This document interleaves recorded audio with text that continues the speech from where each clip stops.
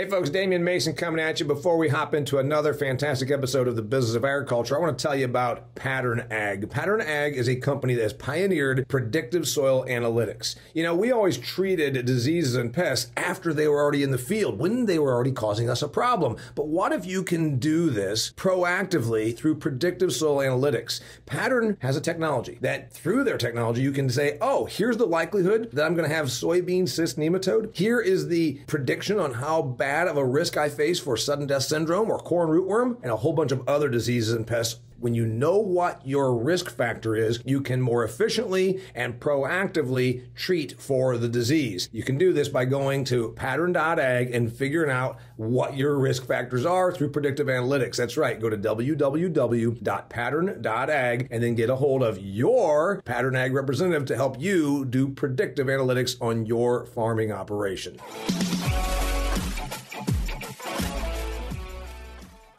Well, greetings and welcome to another fantastic episode of the Business of Agriculture. It's me, your host, Damian Mason, and I want you to sit back and enjoy this educational session because we're talking about fats and oils, and we're talking about where all this stuff that you use every day comes from and how it happens. I've got Chris Peterson. He's the president of a company called HeroBX out of Erie, Pennsylvania.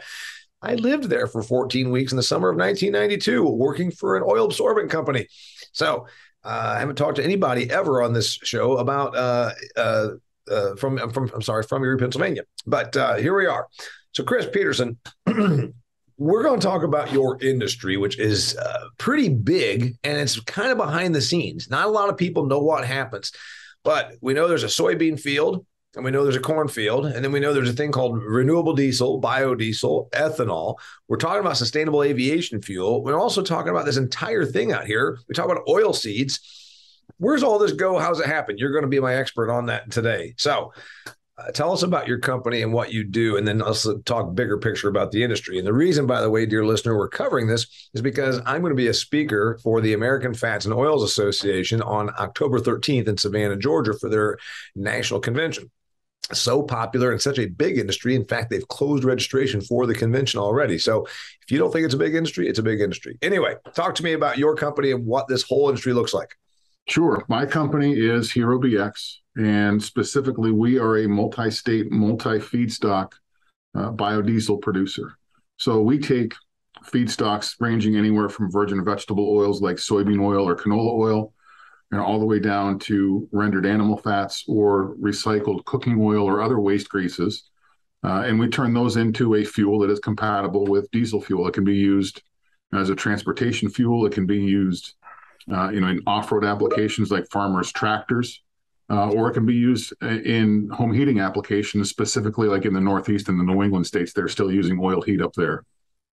Yeah, so I'm in Indiana. Here my farm is. There's 3 ethanol plants within about 30 miles of here. There's Poet, there's Central Indiana Ethanol, and there's another one. And to be honest with you, I can't remember the name of it right now. What's different about what you do there at your facility versus these ethanol plants? People sell their corn. You know what? Take your corn there, dump it, and then they turn it into ethanol. What do you do that's different than that? Sure. What they're doing is they are utilizing starches and sugars in corn to ferment an alcohol that is then blended with gasoline. We take products that are oils, greases, lipids, triglycerides, and we specifically are mixing those triglycerides with an alcohol like a methanol or an ethanol, and we're creating a chemical reaction, making a methyl ester. One of the byproducts of that process is glycerin, which is then used as a feed ingredient. It's in the gel caps of the Tylenol that you're taking. It's in cosmetics. It's in soaps, detergents. So one of our byproducts or co-products is in something that most people are using every day. Okay, so that's the gel product that you just said, but that's not your main stuff. That's a byproduct. Correct. Main stuff. What you're taking. By the way, you take in all this stuff. Like, so where's it come from? I mean, you take the facility that processes soybeans. They talk about the crush. Explain that a little bit. Soybean crush and the meal and the oil and all that. Yeah, sure. So take me from the field of soybeans to end user.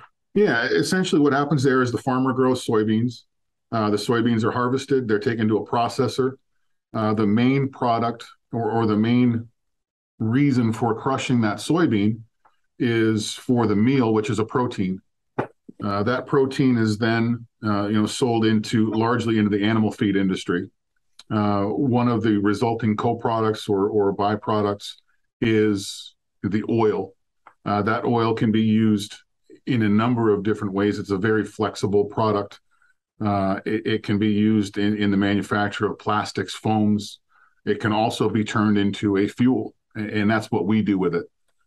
We take that soybean oil, we blend it with methanol and a catalyst. We create a methyl ester, which is then blended further with petroleum diesel fuel. You don't start with soybeans. You start with the oil that comes from another process. We start with the oil. That's correct. Okay. So in between the soybean field and the end user, there's a couple of stops. Somewhere it goes and gets made into oil. I think right. When I had a soybean expert on here once, 80% of a soybean is oil, 70%, something like that. No, it's mostly meal. Okay, it's mostly meal, so it's the other way around. So it's mostly meal correct. and some oil, right? It's mostly protein and a little bit less is oil. Now that is one area of research and something that the scientific community, the agricultural engineers are very interested in. They can modify that genome and make a soybean that has more oil or less oil, more protein, less protein. Farmers and agriculture engineers are doing the same thing on the corn, making corn with more oil or less starch or more starch and less oil. Another interesting note, one of the other feed products that we can take is a byproduct of the ethanol production. And within that ethanol facility, when they take and extract the sugars to make the alcohol, they're also producing dry distillers grains. Mm-hmm. There's some oil or lipid in that DDG, right? And they're able to extract that now, and that oil, most of it goes into biodiesel manufacture. Some of it still goes into feed, but most of it's going into biodiesel or renewable diesel. Yeah, so I know that dry distillers grain was a big thing as part of the rations at these dairies and feed yards. You're taking dry distillers grain, which is a byproduct of the ethanol. Corn is about 80% carbohydrate, if my nutrition classes serve me correctly. So you're using mostly the carbohydrate, but then there's that protein source. But you're saying that then within the dry distillers grain, rather than just feeding it to the cattle, we're actually going to figure out a way to yank out the lipid and use it for what? That oil can then be used the same as soybean oil or rendered animal fat, and it can be turned into a methyl ester or biodiesel or renewable diesel. So renewable diesel has a lot of excitement going, and we here in places like Indiana, where we grow a lot of soybeans, are excited to hear about this future. Is it for real? It is. Looking 5 years, 10 years down the road, renewable diesel is probably going to be the future of renewable fuel on the diesel side. The reason I say that is if you look at the growth in the diesel side of the industry, it's coming from conversions of existing petroleum refineries into renewable diesel production facilities, rather than each company is different and they've got their own reasons, but generally speaking, the petroleum refining industry is dying, has been dying for some time. The consumption of petroleum products, refined petroleum products, is decreasing, over the course of time. So, well, now obviously the push, California's governor says we're going to outlaw gas engines, and then he says we're going to outlaw diesel engines. So where does all this diesel go if we outlaw these engines? Is that even really right now? It seems well economic suicide, because it's not even possible, right? And we don't need to get political here, but it's requiring electric cars when you can't even satisfy the grid right now. I mean, there's a lot of asinine things happening, and that's why we think California is crazy. But in a future with with battery powered automobiles, does your business go away? No, I don't think it does. You're just thinking on the private citizen side, looking commercially. I don't see heavy trucks or railroad locomotives being converted to electric anytime soon. So Okay. you've got a legacy fleet of trucks that are hauling It's just product, a physical impossibility, is what you're saying. I mean, that's the point that I would make. The average person that's driving around their little Prius maybe doesn't fully grasp that, but a damn Right. train, you can't have enough battery power to move a locomotive or a freight ship, for God's sakes, right? Right. Right. There's for the foreseeable future, there's going to be a need for distillate type fuel, whether that is from renewable sources or from fossil fuels or petroleum based.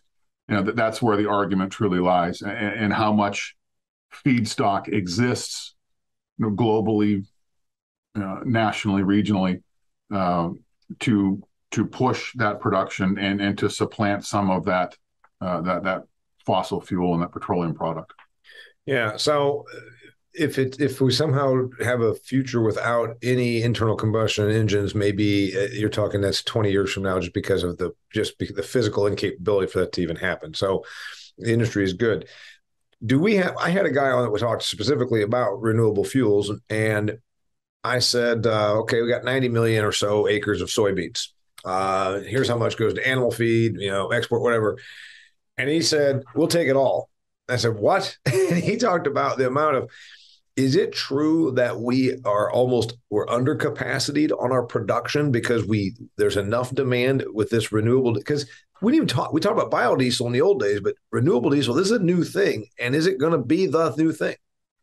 I certainly believe it is. Right now, the constraint is just in feedstock quality. Some of these refineries that are being converted now and are very feedstock, by the way, sensitive. to a person that's listening to this that's in the livestock industry, you mean feedstock meaning feeding your plant. You mean the stuff that comes in that feeds The raw materials. In the case of renewable diesel or biodiesel, I'm talking about the oils, the vegetable oils, the animal fats.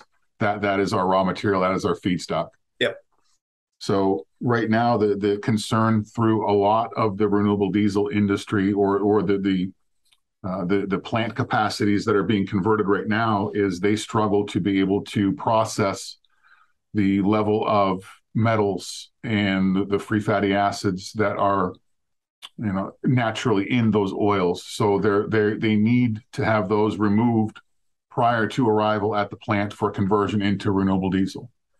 So there is, the vegetable oil industry has several projects underway to increase refining, not only crush capacity, but refining capacity. Several of the oil companies have bought and invested in their own pretreatment facilities. Several of the oil companies, when you say oil company, you mean just people that do what you do, or do you mean like big oil, Exxon, big oil, the Exxons, the Royal Dutch, P66s, the Marathons, absolutely. They've all got a space in the renewable diesel industry right now. They've all got manufacturing facilities that are operational or being converted, and right now, a couple of them are farther down the path or the learning curve than others, and they have additional assets. Marathon, for example, has a couple of facilities where they are buying these unrefined feedstocks, cleaning them up to where they're able to be utilized, in their renewable diesel production facilities. And the size of these facilities compared to, we in Erie have a 50 million gallon per year plant, and that was top 5, top 10 in the country for quite a while in terms of biodiesel. Some of these new renewable diesel plants that are coming online are 800 million gallons a year out of one facility. You said you're 50 million, and a decade ago, you'd have been a top 5 producer, and you're talking about places that are 13, 12 times what you are, and that's coming online? Yes. One of the largest renewable diesel producer right now is a joint venture between Darling Ingredients and Valero. It's a plant or a facility company called Diamond Green Diesel. Their large facility is in Louisiana. They're bringing in a second facility online in Texas, and combined, they're going to be a little over 1 billion gallons of annual production out of one company. Okay, and then in layman's terms, biodiesel versus renewable diesel, the difference is? Biodiesel versus renewable diesel is the difference is chemistry and the production process. In renewable diesel, essentially, they are hydro treating. They are taking that oil, that soybean oil, animal fat, used cooking oil. They're putting it under pressure and at very high temperatures. They're cracking it and physically changing the carbon chains of that oil and turning it into a renewable diesel product, much like you would crack a barrel of petroleum. You'd end up with some gasoline, some diesel fuel, some residual oils, some heavy oils, and then tar or asphalt. I remember I learned about this back when I was like, back in the days when they told us we were going to run out of oil in 40 years. That was 45 years ago that they told me that, and we're still not out of oil. But anyway, I digress. Cracking tower, yes, where essentially it's the distillates and that kind of thing. Correct. We're doing that with we're taking soybean oil and doing that same thing, and refining it into fuel, and that's renewable. That is the renewable diesel, correct? Okay, then what's biodiesel? Biodiesel is a process called transesterification, where you take that same feedstock material, that same oil, you introduce an alcohol and a catalyst, and you create a chemical reaction, and then you essentially then are creating what is called a methyl ester, which is the biodiesel, and a byproduct or a co-product, glycerin. So you're breaking the triglyceride with the alcohol, and then you're breaking that into monoglycerides, and then chemically the alcohol molecule is mating to those monoglycerides and converting them to methyl esters. That's a little bit of chemistry. I want you to explain that. Before you do, I want to talk about explaining some other stuff.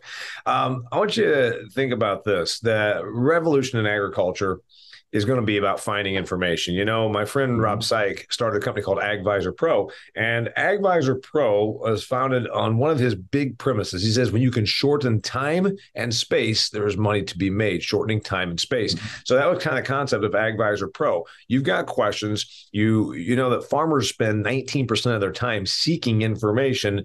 That's a lot of time that could be applied to something more fruitful. So go to AgVisor Pro. It's a revolution in information, if you will. It's an app that you put on your phone. It's a bunch of independent professionals that are out there floating around that have the expertise that you might require. You go to AgVisor Pro, you just put the app on your phone. It's as simple as that. And then you can tap into this network where you get the information that you require. You also could become an expert on AgVisor Pro. Pull up the app, put it on your phone, kick around on it for a while. You'll be happy that you did, and you'll thank me. It's AgVisor Pro. All right, all those things you just said there, Mr. Peterson, were a little complex for somebody that got a C in Purdue in Chemistry 112. So help me out here. On the biodiesel, our process is different. You told me it was more akin to refining for renewable diesel. What you guys do is not a refining process. That's correct. We are utilizing chemistry and physics in our process. We're creating a chemical reaction. You can do this. This is very simple. You can do this actually in your own kitchen. You can take a container of soybean oil, canola oil, corn oil that you buy in the grocery store. Introduce some alcohol to it. Now you're going to have a hard time. You're most likely looking at like a grain alcohol or a very high alcohol content product out of the liquor store. Introduce those two in a glass beaker. Over the course of time, you're going to start to see the glycerin molecules drop out. They're heavier, so they'll go to the bottom. You'll have a layer of glycerin across the bottom of the container, and then the biodiesel will end up on the top. So, like I said, you can do this. It's very simple chemistry. The art is in the execution and doing this at a commercial scale and producing quality that's able to go into the fuel stream. Got it. So your stuff comes there at your facility. What are you bringing in and turning into biodiesel? We have done a lot of research over the course of time in terms of blending. We're able to, because of our multi-feedstock capabilities, we're able to take a multitude of products. So we're buying what's most economical on the market on a daily basis. That could be rendered animal fats from a pork processing plant, a beef processing plant, a little bit of poultry fat. We use cooking oil collected out of restaurants, virgin vegetable oils, soy and canola. With our facility in Erie, we're close enough to the Canadian border where there are some canola processing plants where from time to time, it's made economic sense to touch canola oil. So any number of products are coming into our plant on a daily basis. But they are oils when they come in. Correct. They're oil. They're oils. Several years ago, I spoke for National Renderers Association. That's the other NRA. Yep. And I learned a little bit about this industry so I could actually be knowledgeable enough to talk to them. And most people don't even think about that everything that gets slaughtered into meat, there's a whole bunch of stuff that then gets rendered and made into other stuff. And so the fats and the tallow and all that kind of stuff gets cooked into an oil. When it comes to your place, it's an oil, but it don't matter to you. I mean, as long as as long as it comes in as an oil, you guys can make it work. Correct. That's an oversimplification, but yes, it is accurate. Are you calling me simple? Did you just call me simple? No, I did not. I think you got to take the complex and make it simple, so that way it's understandable for everybody. So this stuff that comes in, it don't matter what it comes in as and what form, you do the same thing to it? For the most part, yes. It's now the trickery is in what we call pre-treatment. And what we do is we remove excess free fatty acids. We remove some of the metals, some of the other contaminants that don't generally convert, into methyl ester or into fuel. So we'll clean up those oils, in one building or in one part of the plant, and then when that is done, we'll process them over into the actual biodiesel side of the facility. So we handle each of those different types of feedstock a little bit differently in terms of temperatures, chemical addition, the amount of water that's introduced, to help remove those metals and other contaminants. So there's a little bit of difference on the pretreatment side, and then from the the biodiesel reaction, that side is pretty similar no matter what we're using as a raw material. This conference I'm going to be speaking at on October 13th in Savannah. It's a huge association, and I can see companies like you being there. Fats and oils are what you take and turn into something. Who else is going to be at this kind of thing? What tell me about a membership of an organization. You're pretty active in the association. Sure. This is an entire industry that most people don't think about. Just like I talked about renders, most people eat steak and they don't realize, the cow that came off of, the part that wasn't meat, it got used also. The bones got made into something, the tallow, the hide, all that stuff. So there's a whole bunch of stuff out here where they're using fats and oils. You obviously think of, okay, go to the store and buy you some Wesson oil, and it might be made out of, I think it's made out of corn oil, Mazola, whatever, canola oil, sunflower oil. There's that, but then the stuff that's for human consumption, there's a bunch of it doesn't directly go into a bottle that we buy at the Kroger, right? Absolutely, absolutely. From the vegetable oil side, some of it goes into gets sold to restaurants, McDonald's, fries, all of their fried products in soybean oil or vegetable oils. So a lot of it is used primarily for cooking. It gets used, as an ingredient in the baking industry. Your donuts, your cookies, those types of baked products. Contain vegetable oils. Yeah. So some bakery somewhere is bringing in soybean oil or whatever, canola oil, whatever it should be, by the tanker load. Absolutely.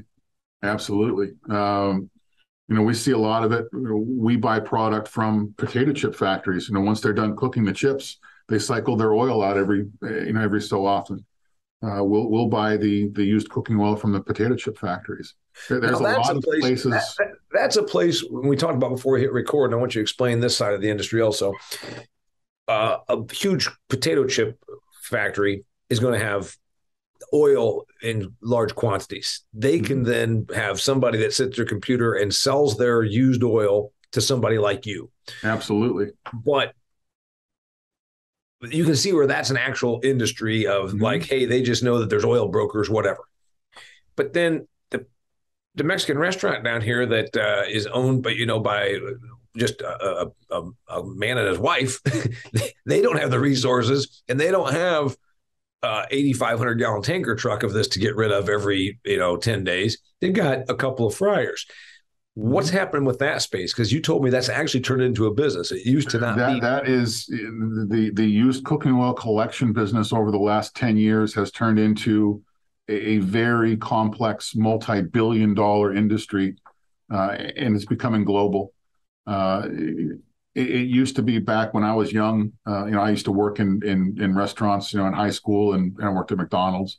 And you used to pay, and a lot of that used cooking oil would end up in a landfill, and you'd pay to get rid of it. Yeah. Now these collectors are actually paying the restaurant owners to be able to pick up that oil, and they're aggregating it from a multitude of restaurants, taking it back into a central processing facility. They're boiling out the excess water. They're filtering out the food particles and other solids that are in it, and they're selling it off to feed mills. They're selling it off to renewable diesel and biodiesel producers, like you, like me. Yeah, there's a middle step, but it's gotten, as you said, that thing has matured, and it sounds like for the better. That instead of just going out and dumping it down the drain or whatever, now it's.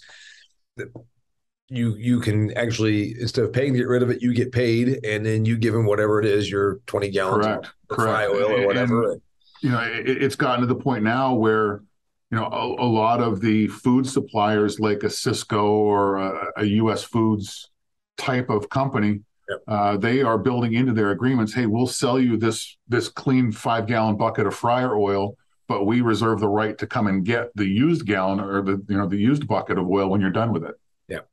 So even the food service companies are getting involved. Sure, makes sense in the collection of this oil. So I asked you about the people that are and the members of this. Continue down that road because it's a very wide spectrum of people that are members and will attend, and we've got members who are ocean-going vessel brokers. We have members who are that work with the railroads and trucking companies. We have members who are, work for large global multinational, agricultural companies like an ADM or a Cargill. I want to talk to you about the multinational aspect of this. When Russia invaded Ukraine there in February, March of this year, a lot of folks, asked me, and I said, hey, I'm not a global markets expert on commodities. I keep up, but that's not my expertise. But I can tell you this, and I talked about the oil. Ukraine makes like 70% of maybe the world, but certainly the region's sunflower exports. And people are like, what? And again, the average person thinks, well, sunflowers, you mean like, you eat them when you're at a ball game? Like, yeah, that's like this much of sunflower production. Almost all sunflowers end up as oil. And that's I believe, one of the preferred oils in that area because they can grow it. Tell me about that. Yeah, actually, I believe the number is more like 80%. Russia and Ukraine are responsible for 80% of the global sunflower oil supply, which of the total vegetable oils, it's a small percentage. Yeah, however, by order, you correct me here, but I'm guessing it's just like everything. Corn and then soybean are the two biggest, and then probably canola oil is our number 3. Canola, rapeseed, palm oil is a huge one. Not here, but certainly in climatological areas where they don't grow corn and soybeans, but they can grow the hell out of palm trees. Well, right? You'd be surprised how much palm oil makes its way to the U.S., mostly going into the food service. But there is a lot of palm oil because of its relative expense or inexpense compared to a canola or a soy. There is a lot of palm oil that is consumed in the U.S. Right. So back to our point, sunflower oil is not the number 1 or 2, probably not even 3. Is it corn first or is it soybean first? I believe it's soybean first, and then to a lesser extent, corn and rapeseed, and canola rapeseed. Well, my listeners know that rapeseed is canola and canola is rapeseed. By the way, I wrote about it in my book. professors at Western Province universities in Canada back in the 70s were pioneering this to make the rapeseed a more dominant crop. It fits their climate, and also it's got a really good oil, except that it was high in acid. So when they invented this, they were able to make it a low acidic oil, and they kept breeding through genetics and all that to make a viable crop out of it. And then somebody said, yeah, we can't sell rapeseed. So hence canola, Canadian oil low acid. That's how it got its name, Canadian oil low acid. Anyway, boring you there, I know, Chris. Okay. No. So that sunflower thing, did you feel the thing with the Russia-Ukraine situation and the sunflower oil market being impacted? It was my understanding, like in Holland, Western Europe, there were shortages of, you went to the grocery store and there wasn't no vegetable oil on the shelf. Mm-hmm. And it was like, how the hell am I going to go home and cook my stir fry or, bake cookies? I need oil, and there was none there. Absolutely. It's a rush when something like that happens. Obviously, if it would happen to soybean oil, there's much more pain felt and it's more widespread. But like in the example that you pointed out, there's a rush, then to find alternatives. So if the sunflower oil isn't in a certain place, what can we use instead of it, and how do we get it here? And doing that in a quick fashion isn't easy. So you're going to see, and you did see, some outages. Mm-hmm. Yeah. And I'm sure the people that were responsible for the sunflower supply chain were scrambling to find, anything else that they could find, whether it be palm oil, soybean oil, find a suitable replacement. And it just took time to get that, into place. Interesting. What question did I not ask you? What thing do you know that nobody else does that's outside of the fats and oils industry? What thing is that if you were saying, here's something probably nobody knows, boom, you got something like that for me? Not really. I think just behind the scenes, the average consumer doesn't think when they pick up, a package of pork chops to go home and make for dinner, how did it get there? And the process from a pig squealing, on a farm to, those pork chops getting ready to hit to the grill, and what happens in between is quite fascinating. And, I've been doing this for 16 or 17 years now, and it's kind of second nature, but it was a big surprise to see how these things worked and how developed that industry truly is and how much science goes into that. Pretty fascinating, isn't it? And then, the Green Crusaders would like us to never have fossil fuels, but then we know that it's just not physically capable of getting away from those kinds of engines. And we talked about for freight, but also the Green Crusaders, some of them are of the vegan crowd. And they have this whole thing that we're going to save the earth if we stop eating livestock. And I'm like, but we don't stop eating. Everything we still grow has to have an impact. And I think that's, kind of right in your alley also. Whether you bring in rendered pork fat and turn it into something or canola oil, it's all still a food product and byproducts, et cetera, et cetera. It's still kind of all a big chain. It is. And another thing that I don't want to start the food versus fuel argument here, but a lot of what we do provides value to the farmer and the ag industry. We are taking what used to be a waste product, we're providing value, back to the farmer, for that. And we're making the ultimate product, which, in the fact of raising livestock is the protein. Mm-hmm. We're making the protein cheaper by providing more net back, on the rendered fats and what we're doing with the carcasses. Yeah. And again, that all by taking some, there was a time I'm not too far from Gas City, Indiana. There was a time when they used to dig down to try and get to the oil, and they would burn up the natural gas because it was above it. Right. And mm-hmm. and then they said, wait a minute, maybe we can use this stuff. It's kind of a similar thing you're talking about. We're discovering values. I had the ethanol guy on, Jeff Cooper, and talking about ethanol 6 or 12 months ago. We talked about carbon dioxide. If the ethanol plants aren't going, one of their big byproducts is carbon dioxide. And people are like, well, I thought carbon dioxide was bad. Well, not when you are in the medical industry. The welding and metals uses carbon dioxide. Every lab uses carbon dioxide, a bunch of hospital usage, and obviously beverages. They sell CO2 as a byproduct to put it in your beer or your pop. I'm going to be there October 13th at your event in Savannah. I appreciate you being on here. You got anything on the way out the door to wrap up that point? Because I know I interrupted you. No, just keeping an eye to the weather. Fingers crossed that everything is good. Right now we're really looking forward to the event in Savannah. It's our first time there. Obviously, with the event being sold out, the response has been good. We're hopeful that everybody gets there safely and has a good time. Well, what's interesting is I speak about the business of agriculture, hence this podcast right here. There's a lot of folks that wouldn't think that a guy in your situation, you're obviously probably have some kind of an engineering or chemistry background based on your fluent ability to speak about it. And there's some people that wouldn't think that you're in the ag industry. But if you were at a cocktail party, they said, "What industry do you work in?" You would probably say, "I work in agriculture," because you do. Well, believe it or not, I'm a degreed accountant. You roll words like glycol ethylenes off your tongue pretty handily for an accountant. Well, I've been doing it for a long time, so it's a learned behavior. But do you think that do you tell people you work in agriculture?